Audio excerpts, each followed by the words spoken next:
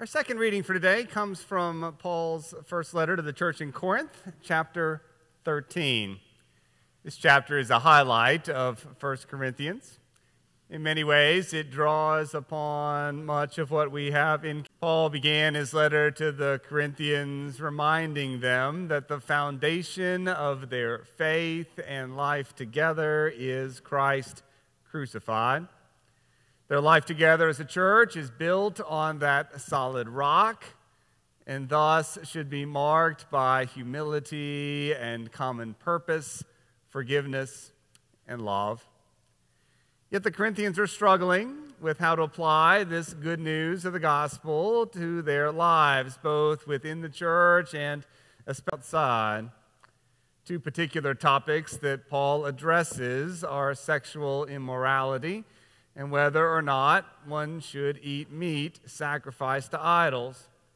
And he generally argues that Christians enjoy freedom through Christ crucified, but that freedom should be limited by the law of love, so that our brothers and sisters in Christ might not fall back into a life of sin. In sum, all that we do in the large moments, the small moments of life, all should be done for the glory of God and with love for others, because that is what Christ did for you and for me on the cross. Now, while we should seek to do all for the glory of God every moment of every day, there are moments and times when Christians gather together to do so, and that time is worship. At the beginning of chapter 11, Paul turns to questions about the church's gathering. And he affirms the importance of both women and men in leadership of the church. He also does not commend the Corinthians for the way they eat together. Last Sunday, we heard Paul turn to spiritual gifts, a chief concern, and how these charismata, these graces, to praise the Lord. However, in Corinth, these spiritual gifts are instead tearing the church apart. So as we reach chapter 13, we see that Paul lifts up a gift that he has mentioned before, the gift of love, as essential for all spiritual gifts. Now, to tie chapter 13 together, with which comes before and after, we're going to begin our reading today with the last verse of chapter 12. And we're going to read over as well into the first verse of chapter 14. So let us hear then this word of God. But strive for the greater gifts, and I will show you a still more excellent way. If I speak in the tongues of mortals and of angels, but do not have love, I'm a noisy gong or a clanging cymbal. And if I have prophetic powers and understand all mysteries and all knowledge, if I have all faith so as to remove mountains, but do not have love, I'm nothing. If I give away all my possessions, and if I hand over my body so that I may boast, but do not have love, I gain nothing. Love is patient, love is kind, love is not envious or boastful or arrogant or rude. Does not insist on its own way. It is not irritable or resentful. Does not rejoice in wrongdoing, but rejoices in the truth. It bears all things, believes all things, hopes all things, endures all things. Love never ends. But as for prophecies, they will come to an end. As for tongues, they will cease. As for knowledge, it will come to an end. For we know only in part, and we prophesy only in part. But when the complete comes, the partial will come to an end. When I was a child, I spoke like a child, I thought like a child, I reasoned like a child. When I became an adult, I put an end to childish ways. For now we see in a mirror dimly, but then we will see face to face. Now I know only in part. Then I will know fully, even as I have been fully known. And now faith, hope, and love abide, these three, and the greatest of these is love. Pursue love and strive for the spiritual gifts, especially that you may prophesy. This is the word of the Lord. Thanks be to God. Let us pray. May the words of my mouth, meditations of all our hearts be acceptable in your sight, O Lord, for you are our rock and our Redeemer. Amen. Over the course of this summer, my children have started recording and watching reruns of the late 1980s and early 1990s television sitcom Full House. I remember watching the show occasionally during its original run, so it has been fun for me to reconnect with this show through the eyes of my children. Full House is the story of the Tanner family.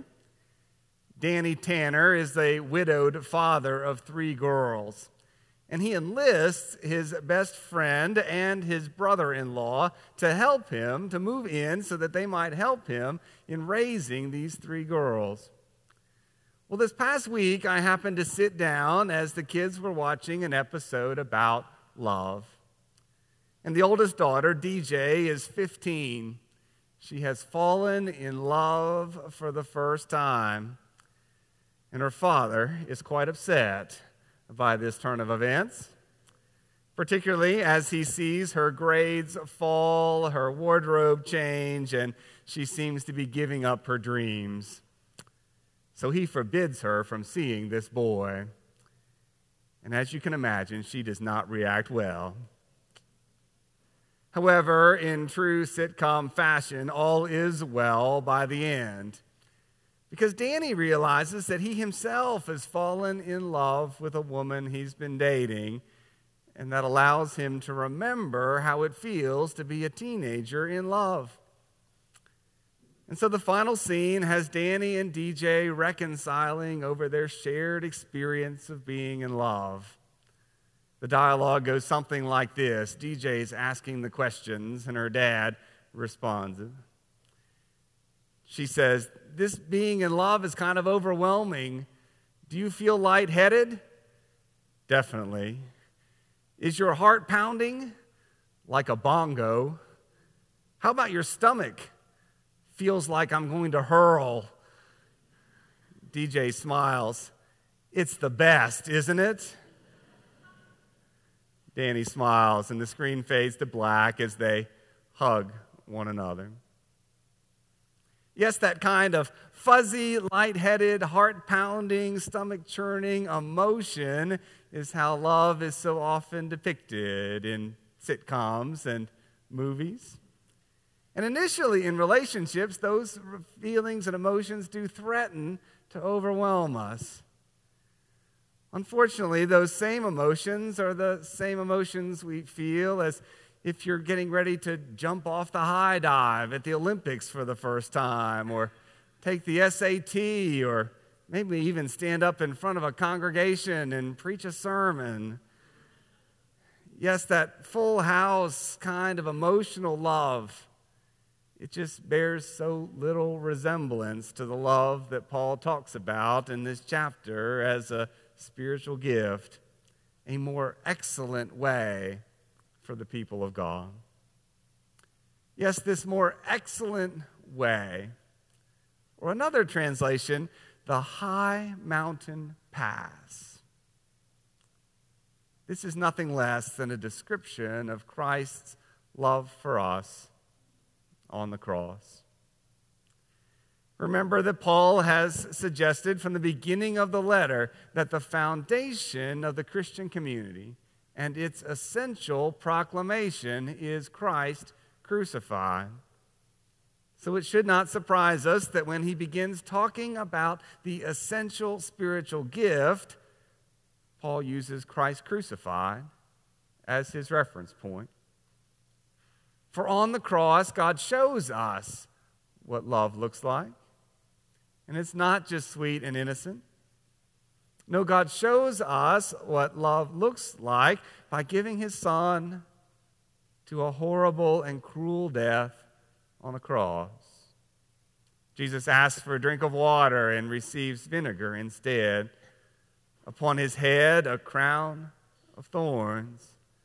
Those whom he loved and had called to follow him had fled for their lives, and in a mystery only God can explain, Jesus even knew total abandonment, crying out, my God, why have you forsaken me?" Oh, this love of God is far from simple and sweet. A wooden cross, nails in his wrists and his feet, a sword piercing his side, and yet still he cries out, "Father, forgive them, for they do not know what they are doing." It does not end there. A body dead, prepared for burial, wrapped in cloths, laid in a tomb. And yet there's more. An early morning visit, the stone rolled away, fear and terror, a message of good news. That is how we know God loves us. God shows us love, and it is a love at great cost and personal. Yes, perhaps you have heard it before, but it is worth hearing again. Say the word love from 1 Corinthians 13 and plug in Christ instead. If I speak in the tongues of mortals and of angels, but do not have Christ, I am a noisy gong. Or I have prophetic powers and understand all mysteries and all knowledge. If I have all faith so as to remove mountains, but do not have Christ, I'm nothing. If I give away all my possessions, if I hand over my body so that I may boast, but do not have Christ, I gain nothing. Christ is patient. Christ is kind. Christ is not envious or boastful or arrogant or rude. Christ does not insist on his own way. Christ is not irritable or resentful. Christ does not rejoice in wrongdoing, but rejoices in the truth. Christ bears all things, believes all things, hopes all things, endures all things, ends. Do you see that Paul is holding up for us, even without explicitly calling him by name, the one who is love, Jesus Christ, as the model, the essential foundation for the church? It really does not matter what spiritual gift you have, Paul says, because they are all important. But if you do not have Christ, if you do not have love, you gain nothing. And according to Paul, the Corinthians had become so focused on ranking their own spiritual gifts that to love, and thus they have nothing. You see, this chapter is not just a beautiful hymn to love, it's also a critique of the Corinthians as they gather together. They are to love one another, be Christ to one another. And once we begin to recognize that critique, it also calls into question our own practice as we gather. And we have to admit that loving as Jesus loved is an awfully tall order indeed. Pastor and educator Mark D. Roberts tells the story of a time in his ministry when he was working with a group in the midst of a conflict. And he writes, he says, the arguments were fierce, tempers flared, people were showing selfish attitudes that seemed so unlike what we're called to in Scripture. And finally, I said to the group, friends, I'm hearing what you want to do in this situation, but my question to you is, what do you think Jesus would do here? And one woman burst out in anger, I don't care what Jesus would do. I am not Jesus. Roberts continues, part of me wanted to respond, well, that's obvious. But by God's grace, I did not pour even more fuel on the fire of her selfish anger. In fact, I did admire her ironic honesty, I've got to say. But it almost seemed to me as if she was saying that since she wasn't Jesus, she didn't have to act. It's just not adequate for a Christian. A better statement would be, it's really hard to be like Jesus because I'm not Jesus. But I know I'm called to be like him, as tough as it can be. So Lord, help me. Help me be like Jesus. My friends, as we here at Reid Memorial seek to be the church, the body of Christ, the people of God, may that be our prayer as well. I am not Jesus. You are not Jesus. But I know that we are called to be like him, as tough as that can be. So Lord, help us. Help us be like Jesus.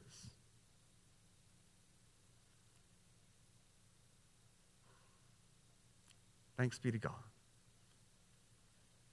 Let us pray.